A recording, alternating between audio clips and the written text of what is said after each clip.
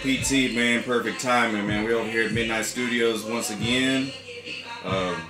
Actually got a chance to walk in and catch PT doing this thing with Misery, man. Tell us a little bit about PT, man. Perfect timing. Yeah, perfect timing. It's a name I kind of came up with. Really perfect timing came from, I'm a little older. You know, I didn't get to do this start off whenever I was young. I started when I was a little older, but it's the perfect time, you know. So that's kind of where that came from. All right, man. When you say like getting older and everything, when you say, you know what I'm saying, listening to Screw and all that, living in Houston, I mean, would you say that have an influence on just pursuing the music? It definitely had an influence on me actually going out there and doing it, because, you know, like the Kiki and Slim Thug, they were just regular people just like us. You know, you see them, you know, you look at it, oh, that's Slim Thug, but that, you know, really, if you've seen him from the beginning, you know, he didn't always have that big old chain. You know, he didn't always have all that. But, you know, he gave us something to. If you knew him from the beginning, you kind of. Man, so you were one of those individuals that had to work, essential workers, I guess you'd say. They used to call us, man. Yeah. That's cool, man. You still found time to do that, man. Always. Even now work's picking up, real busy, but you know, I got my family, wife and kids, but I always still make time to make music, you know. Oh yeah, man. And like I got the support system too, you know. My wife, she always lets, you know, she knows how I feel about it, so she lets me make time for her, you know what I'm saying? She respects it, you know. Oh yeah, for sure, man. I mean, you gotta have that balance of swinging life in the studio and, you know, what your passion is, but you find that special someone that supports your passion.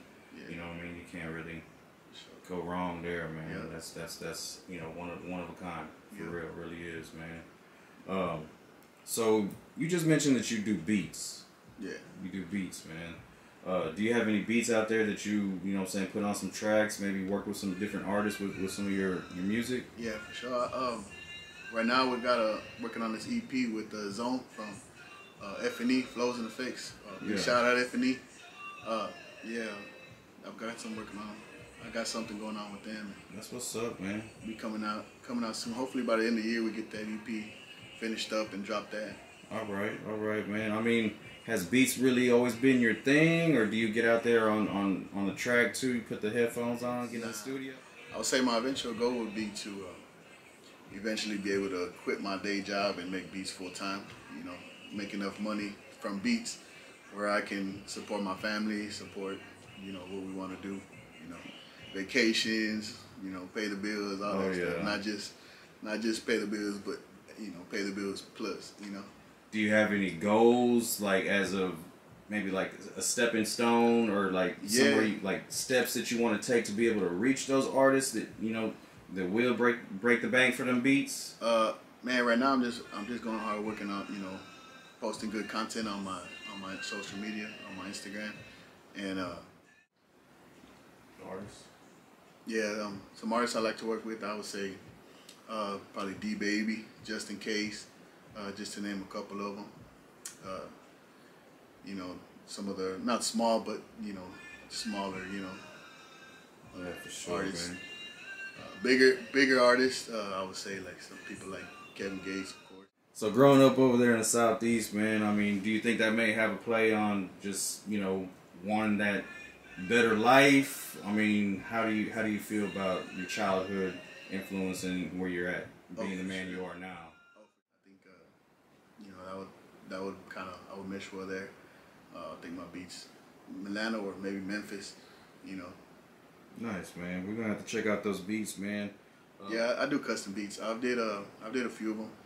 A lot of times they'll just send me a reference track, and I kind of go based on that. Would you ever consider working in the studio with an artist, you know, just, you know, upon their request, or maybe they paid you for your time, you know, to be in the studio with them? Do you feel like you could, you know, probably help put a little sauce on there? Oh, for sure, no doubt. All right, man. You heard it here, man. Hey, get at PT, man, for any kind of studio time if you can. You know, if you want them in there, help you out. You know, give you some pointers. Hey, great minds think alike. Hey, if you like the beats, hey, be sure to give them a shout out. And yeah, man, like and subscribe. Definitely hit them up, man, for all your needs for your beats. studio time or whatnot, man.